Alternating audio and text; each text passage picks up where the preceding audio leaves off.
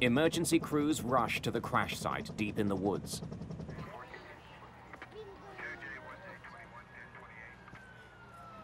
The injured are taken to hospital in Dryden. I was very concerned because I kept looking at the wing all the time. I thought it was a lot of snow. Well, I didn't notice anything wrong going down the runway. Like I said, it was just when we started hitting the trees, I knew there was something wrong.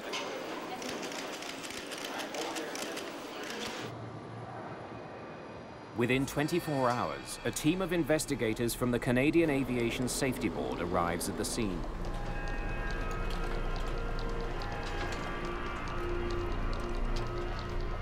You're going there, hopefully with the idea that you can find out what happened, why it happened, and how do you prevent it from happening in the future. We walked the entire path of the airplane to the threshold of the runway, and then we walked the flight path of the airplane right to the crash site. That was the first thing that I did. I wanted to document what I was seeing by photographing.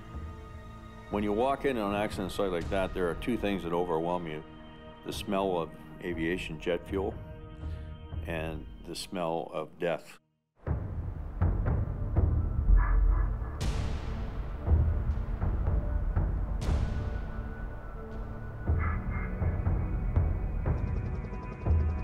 The trees just past the end of runway 29 give investigator David Roa and his team vital clues about the F-28's failed flight. What happened was the airplane went off the end of the runway in what we would call ground effect and just stayed at that height, simply clipping the tops of the trees. Look at how these treetops have been clipped off. It didn't ever fly. You've got 24 people that died. You've got 2 pilots that died and a flight attendant that died. And they died, for the most part, trying to do their job. So you really want to do them justice, but you also have to be fair. And if there were mistakes made, mistakes have to be fixed.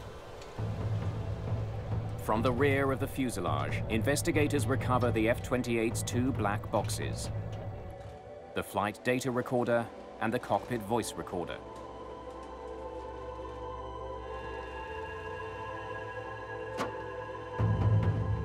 The devices are designed to withstand temperatures of 1100 degrees Celsius for up to 30 minutes. Investigators are frustrated to learn that the mylar tape from the recorders has suffered extreme heat damage. It's estimated the black boxes were scorched by an 1100-degree inferno for at least 90 minutes, far beyond their limit. The data is unrecoverable. That was a big blow to us because now you have to try and gather information and try and establish that it's factual by independent routes. We were just about to leave Thunder Bay and they gave us 10 new passengers. Investigators must now rely heavily on eyewitness reports to reconstruct the events leading up to the doomed takeoff. They learned that the F-28 began its day in Winnipeg and was scheduled to fly a return route to Thunder Bay and back, with a stopover in Dryden. But in Thunder Bay, plans changed. The cancellation of another flight forced the crew to pick up 10 additional passengers. And when they did their calculations, they realized that we were overloaded and something had to come off. All right, let's offload some fuel then.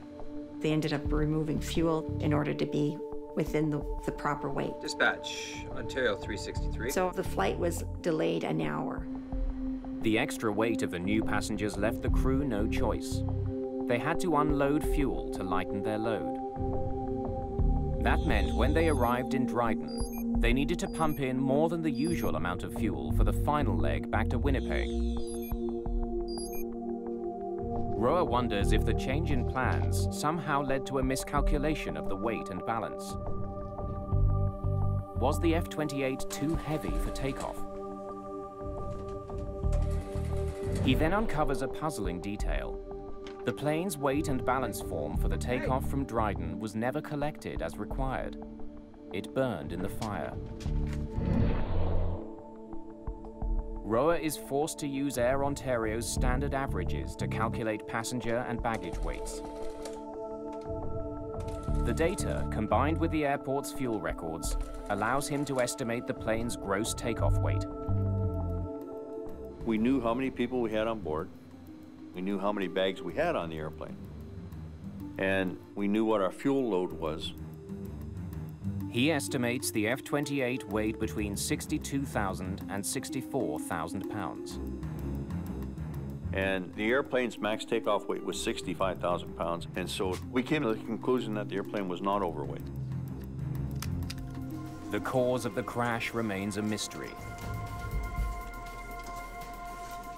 18 days into the investigation, the Canadian government appoints Justice Virgil Moshansky to lead a more wide-ranging inquiry into all aspects of the aviation system that might have contributed to the Air Ontario tragedy.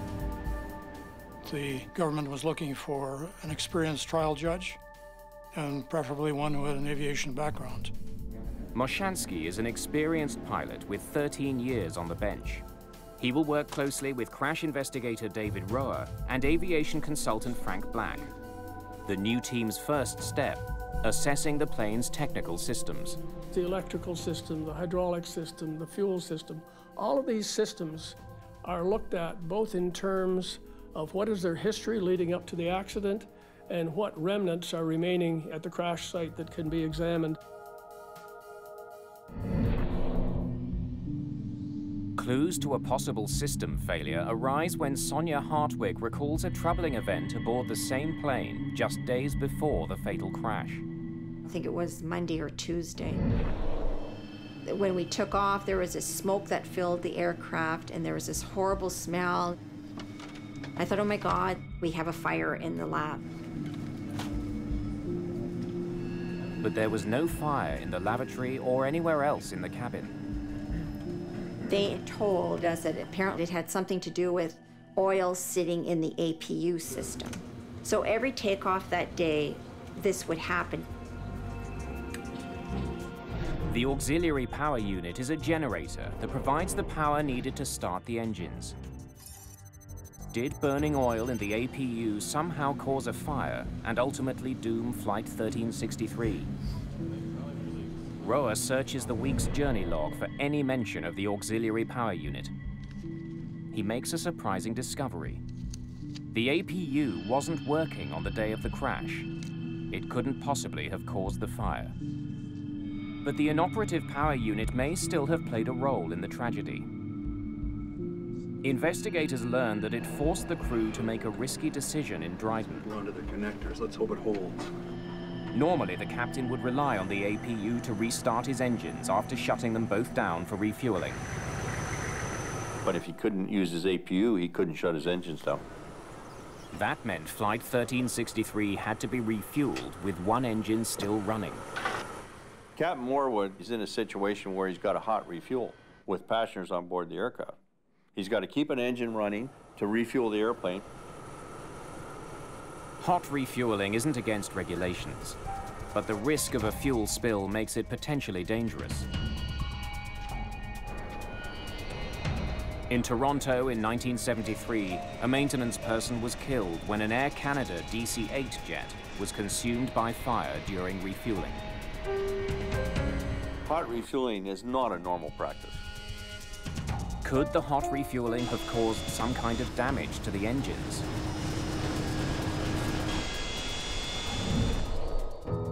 The Dryden Airport manager, a former military pilot, suspects there was trouble with the plane's engines.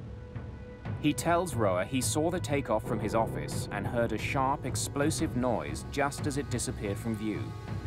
To him, it signified a flameout or engine failure.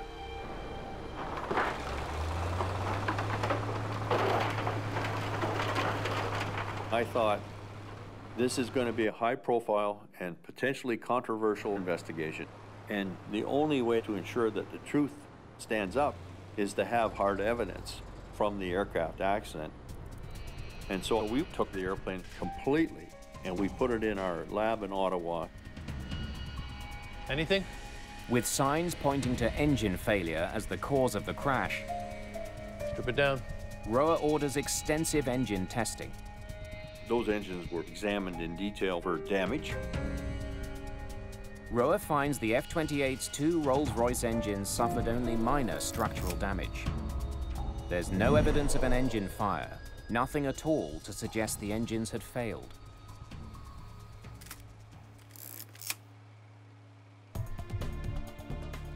With little physical evidence to explain the failed takeoff, investigators are back to square one. To solve the mystery, they comb through survivor and eyewitness statements. A common thread emerges. They said in their witness statements there was snow and ice on the wings when the airplane attempted to take off.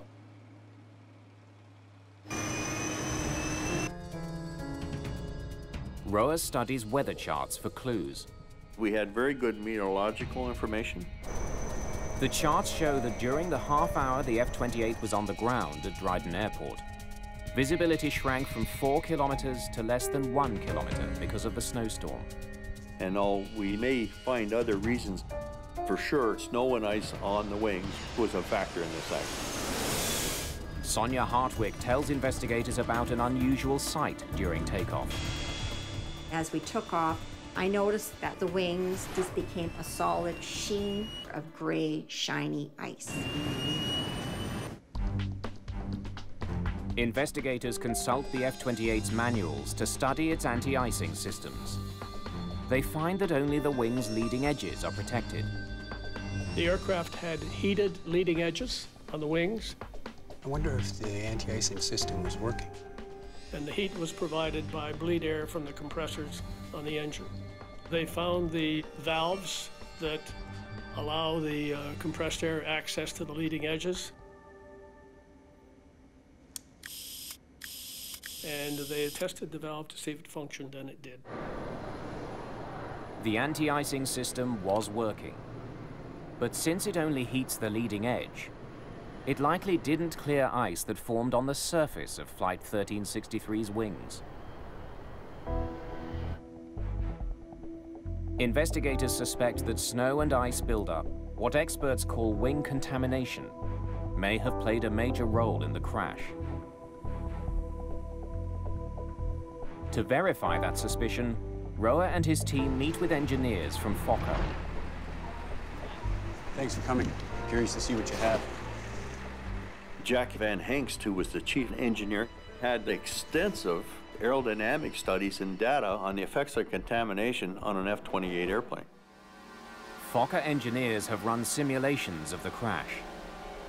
They were able to get some very good data in terms of the performance of the airplane, simulating the type of loads, temperatures, etc., that the Dryden aircraft would have been exposed to. Investigators make a crucial discovery about the design of the F-28. Because of the angle of the wings, a very small amount of ice makes the plane susceptible to stalling. They concluded that even the most minute bit of contamination on the wing would disrupt the airflow and cause a loss of lift. Well, that answers a lot of questions. The simulations support what witnesses saw. It just barely got airborne, dropping wings, losing lift, and then hitting trees, decelerating to the point where it broke up.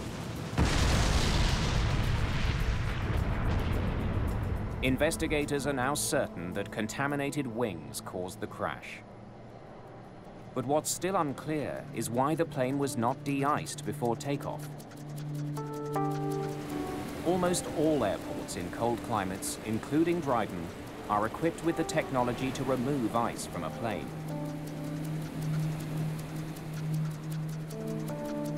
But Captain Morwood never requested de-icing. It's getting worse. What's the latest? Investigators need to figure out why. They want to understand what made him risk his own life. Let's hope it holds. And the lives of the 68 other people on board Flight 1363.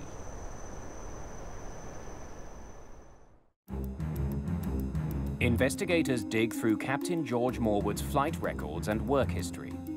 They interview crew members, searching for clues to his behavior. Captain Morwood was a very professional, very old-school pilot. He had his view on how things should be done properly and what his definition of proper and professional would be. He also was very concerned about his passengers. He enjoyed making sure that they got on their flights on time and got to their destinations on time. You know, Air Ontario was a growing company. It was their first foray into jet operations. I'm sure that there were many things that Captain Morwood would have thought in his own mind, this is not how he would do it. And I'm sure at times he probably let the superiors know that. Morwood's history shows he's delayed and cancelled flights in the past because of icing concerns. Roa is stumped. Why didn't he request de-icing in Dryden? Another pilot who was at Dryden Airport that day provides part of the answer. He heard Morwood on the phone to Air Ontario. That is what I have been trying to tell you. He was very frustrated, and he was really concerned about his passengers. Morwood complained to the off-duty pilot about the company. These guys. You want to guess my weight before I left Thunder Bay? 66 and change. I had to offload fuel. Now that... Right. So now what am I supposed to do? No. You figure it out. When he left the terminal, he was observed by witnesses to appear to be very upset and very angry. Investigators wonder what set Morwood off. They try to piece together the pilot's day on March the 10th. This was the 5th day of a very long week for Captain Morwood. And he was the next day leaving with his family on a ski vacation.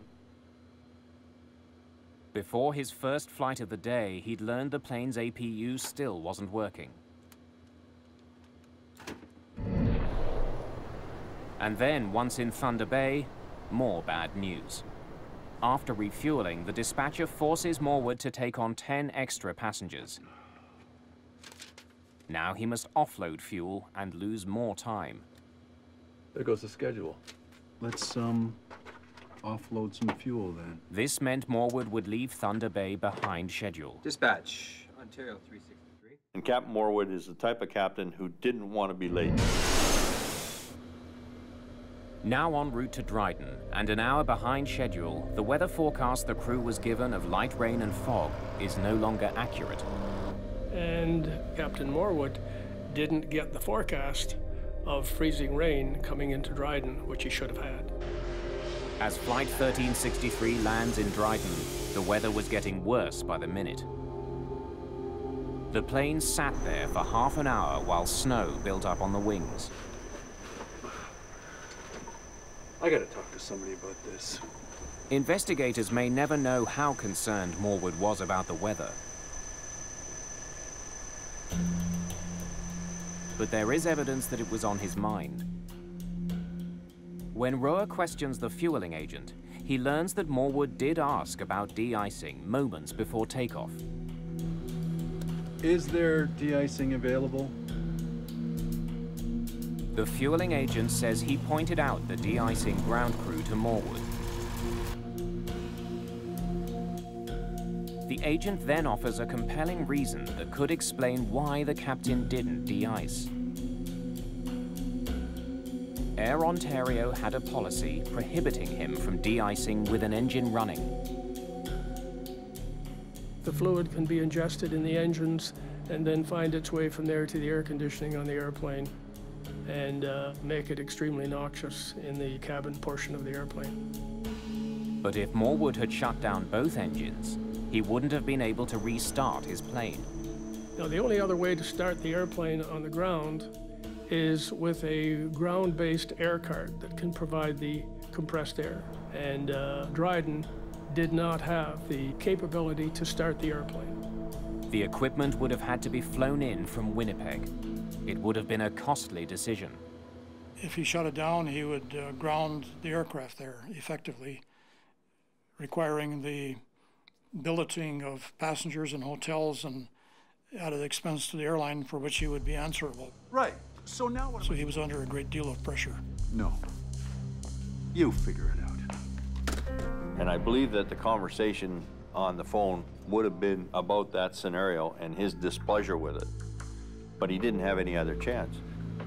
It's getting worse. What's the latest? Quite heavy snow. Looks like it's going to be a bad one. It's still within our takeoff limits. Well, that's good. We got a lot of people who want to make their connectors. Let's hope it holds. Though the amount of snow on the wings was still within limits, it's what lay under the snow that doomed the flight. The fuel in a plane's wing can get as cold as -40 degrees Celsius. The frigid fuel cools the metal surface of the wing. When snow hits this supercooled surface, it freezes instantly into a barely visible layer of ice. It's a process called cold soaking. And this, of course, is what's disrupting the airflow on the wing and destroying the lifting capabilities. Tell them we're going immediately. Kenora, Ontario, we're taxiing out at this time, 360. The only reason that I can possibly think of that led to his decision to execute the takeoff was the fact that he didn't consider the cold soaking phenomena and the fact that those wings could still have ice on them. Advise Kenora, we're ready to proceed. And Kenora, Dryden, Ontario. Perhaps not wanting to face the consequences of shutting down his engines, Morwood opted to take off for Winnipeg without de-icing his plane. He must have concluded that the ice would blow off on takeoff. That is where he made a mistake, a tragic mistake. But Mashansky concludes that despite his mistake, Captain Morwood is not solely responsible for the crash. It wasn't simply pilot error. There were a myriad of factors which were the cause of the accident.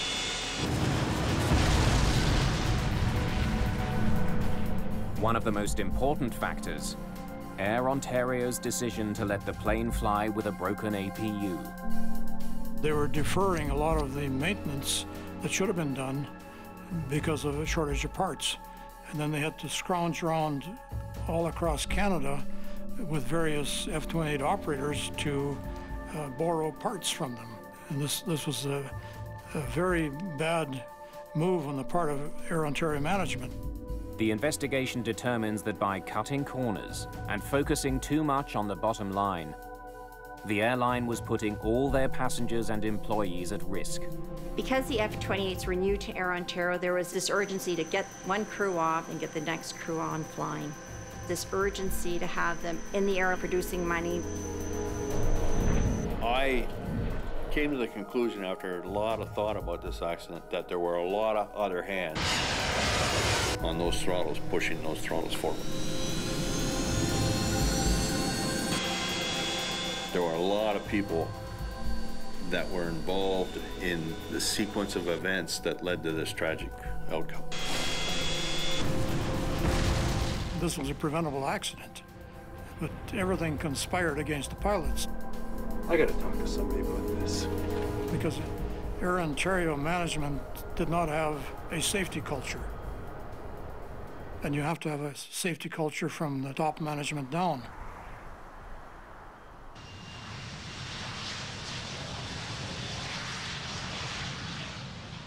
Knowing there are dozens of Fokker F-28s flying around the world, Justice Mashansky takes an unusual step. He releases a report well before his inquiry concludes. Good afternoon. It warns of the plane's vulnerability to ice buildup and stresses the need for frequent de-icing in winter conditions. Even a small amount of icing would be disastrous on an F-28.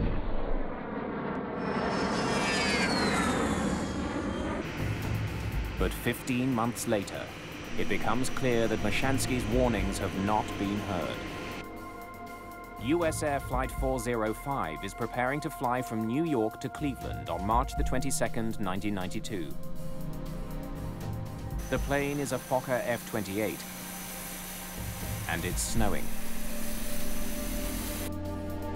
It's 1 degree below freezing.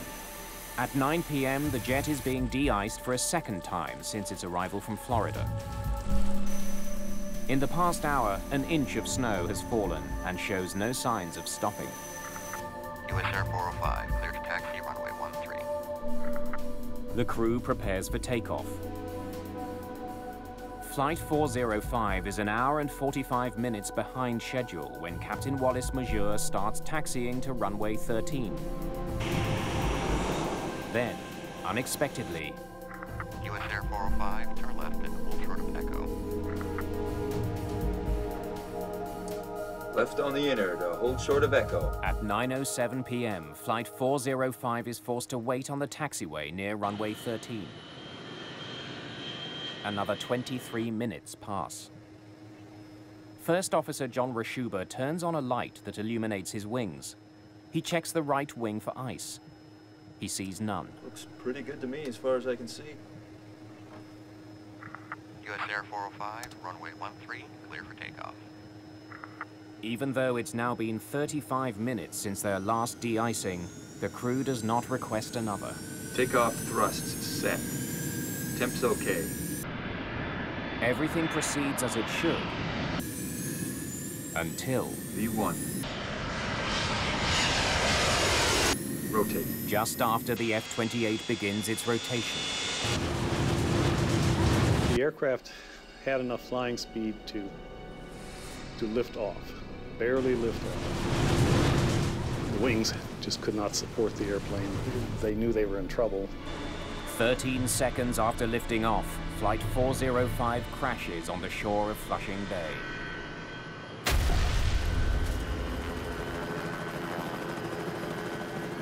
I don't think any pilot really thinks he's going to crash. They were trying to save the airplane right to the end. 27 of the 51 people on board are killed. Another Fokker F-28 has crashed, with tragic consequences. My reaction when I heard about it was, my God, it's Dryden all over again. Within days, investigator in charge Robert Benson suspects that ice on the wings was the major cause. It would be very, very difficult for either of the pilots to really detect ice on the wings, looking backwards over their shoulders through the side windows of the airplane. Looks pretty good to me as far as I can see. So the captain was faced with quite a problem. If he wanted to be de-iced a third time, he would have had to get out on the lines, taxi all the way back into the parking area, and meet up with a de-icing truck again. Takeoff thrusts. That would have put him very, very late, and it may have even caused the cancellation of the flight. After all of this work, after all of the efforts, to see it happen again was extremely frustrating.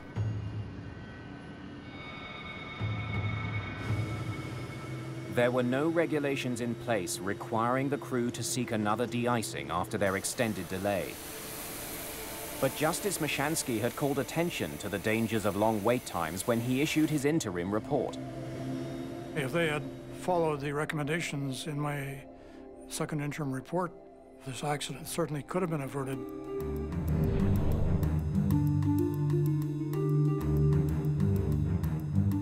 He also had drawn attention to the limitations of the de-icing fluid being used at the time.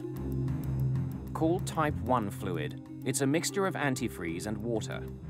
Those chemicals are designed that as you accelerate down the runway, that they'll actually shed off your wing, so that when you actually want the wing to lift and produce lift, that it's not contaminated.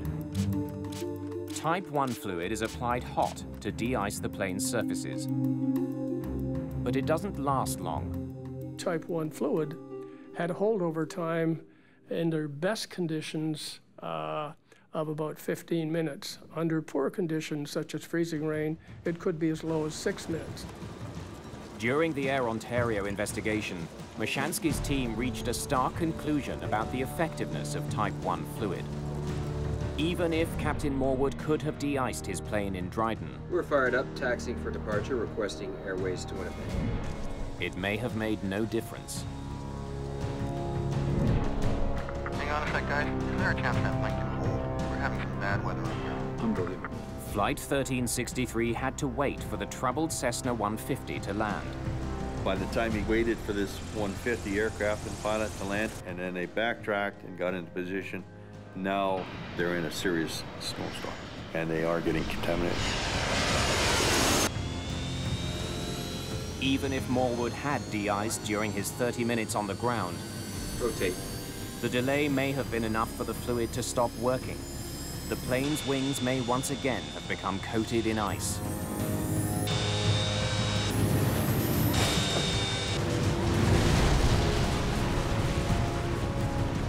It came out in the examination of Air Ontario pilots that there was a dire need for training in terms of how the de-icing, anti-icing systems worked and how long your aircraft was protected. As soon as our accident occurred up in New York, we of course understood that it was a similar aircraft, in fact a nearly identical aircraft to the Dryden accident airplane. The circumstances were similar in both accidents, and the Dryden report was a tour de force, which helped us focus our investigation quite a bit. Justice Mashansky had released his interim report more than a year before the crash of Flight 405. His recommendations could have prevented it. Mashansky would soon discover that a breakdown in communication had cost the lives of 27 people in New York.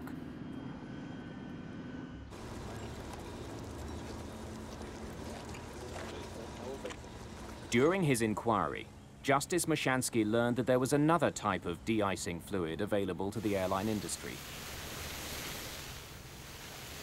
It's called Type 2 fluid. It's thicker than Type 1, which prevents it from immediately flowing off an aircraft.